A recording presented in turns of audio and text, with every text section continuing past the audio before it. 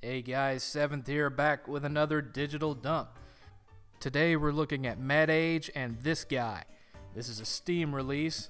It's available for $10, and it basically incorporates various elements from 8 and 16-bit puzzle action titles.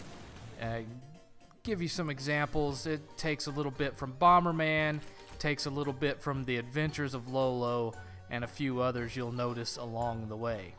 It's a pretty simple premise. It's a steampunk vibe going on here.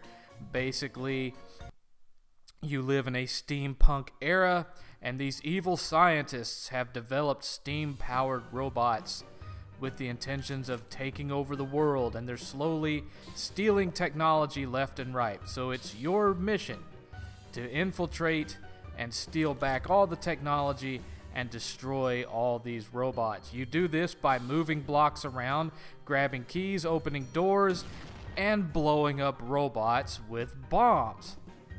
But it's not as easy as it sounds because of the robots. As you can see, their AI is kind of odd. The patterns don't necessarily rely on any kind of real consistency, because of the fact that when you get within a certain range of them, they instantly change their behaviors. And there's a very finite amount of room between how close you can get to them versus when they lose interest in you and walk away. So that can make the timing of when you place your bombs rather challenging in the later levels.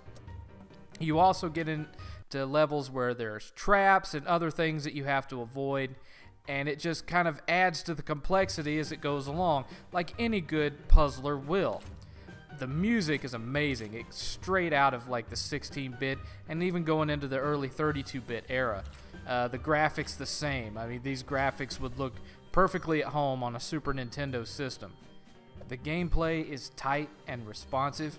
It comes built in with support for Xbox 360, but we played around with it and got it working on a DualShock 4. Had no issues there. No glitches, no crashes, nothing like that. Game runs very stable, and it's a lot of fun to play.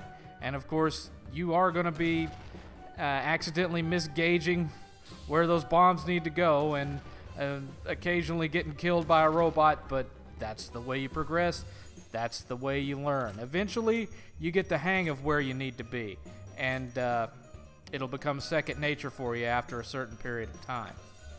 Now, if there's anything at all that I could possibly fault this game on, aside from the fact that there is a bit of a learning curve when it comes to figuring out where you need to be in regards to the robots and their wacky AI, it would be that once you've beat the game, once you've finished the levels, you've finished the levels. There's not a whole lot of replayability there, because by that point, you know how to get through each level.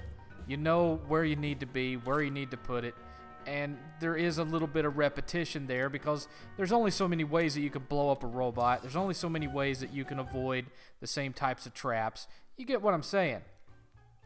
But there are 3 large areas that each have multiple levels. You have the cave zone, which is what you're looking at here. You have the Arctic zone, which of course is covered in ice. And then you have the castle zone. And like I say, each zone has numerous levels, new types of traps, and things to overcome. In short, you get a lot of bang for your $10. It's just not something that you're going to be constantly going back and revisiting once you've completed it. It could have done possibly better with, say, some kind of a procedural generated mode. Like maybe an arcade crash mode where it's just randomly creating generated levels, and maybe you're on a timer so it only gives you a certain amount of time to get from one level to the next. That would have kept it fresh for a lot longer. But still, again, for $10, you're getting a lot for your buck, and you're getting a great, fun little game. Overall, I think this project worked out well. I think that the game is absolutely what the developers set out to create. I think they succeeded in what they were attempting to do.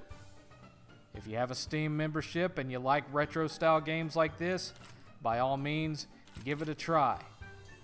Mad Age and this guy gets a 6 out of 7.